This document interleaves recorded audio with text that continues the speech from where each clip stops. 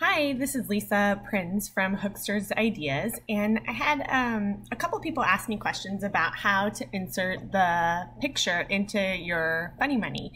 So I wanted to do a quick tutorial on how to do that because it's super easy.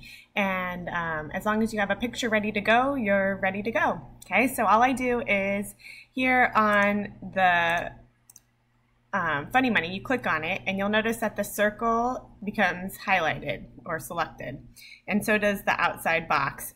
Don't worry about the outside box, but just right click on the circle and then you're going to go down. This menu will come up and you're going to hit Format Shape, and then right now it's selected as solid fill, but that's not what you want. You want a picture. So you go down here and you said where it says picture or texture fill, and you put that, and then where that picture came from is you can change it by doing insert, because by default it comes up as like this pattern texture fill, and that's not what we want. We want a picture. So if you go to File, and then you're going to select wherever your picture is. So mine's on my desktop, and then I just click Insert and it's selected.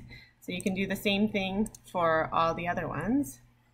The picture, and once it's been selected, it'll just default to that one that you already have.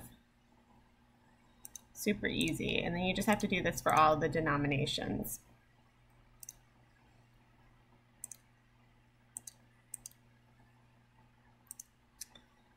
If you have any questions, please email me at lisa@hookstersideas.com. Thanks.